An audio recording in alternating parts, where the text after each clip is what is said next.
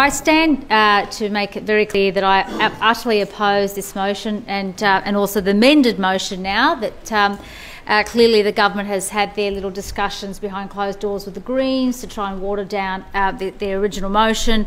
The reality is the people have spoken on this issue. They made it abundantly clear on the 14th of October that they are tired of this type of virtue signalling.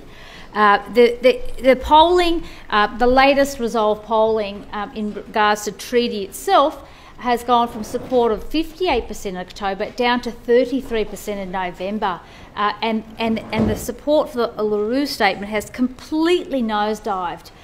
With this type of reality, where people have had a real gutful, it doesn't surprise me that Minns has made it clear to his own caucus,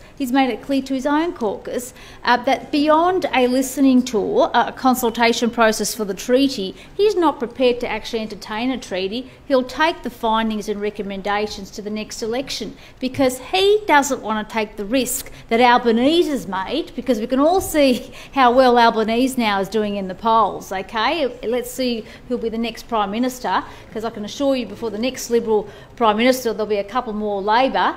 And I'm talking in the next 18 months, because Albanese is finished as a result of him backing so vehemently the voice that ended up failing and not listening to the people of Australia.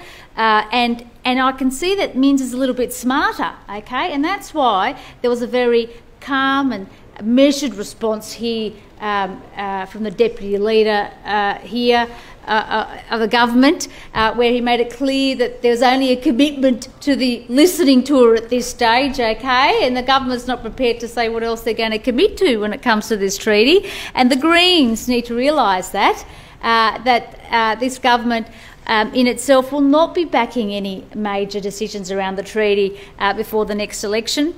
And I have to say this, even the $5 million will be better spent on actually redirecting that money to kids in vulnerable care, whether they're Indigenous or non-Indigenous. Why don't we actually put that money into where it's most needed, and that's the vulnerable families where children are in care. We know that a large proportion of children in care in New South Wales are indeed Indigenous.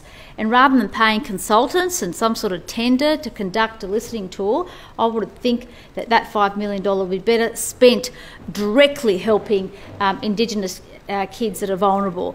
But I'll say this, One Nation will continue to stand with the people of New South Wales. 60% of people have said no to the voice, and I have no doubt that even more, as we know with the latest polling, are completely opposed to the treaty.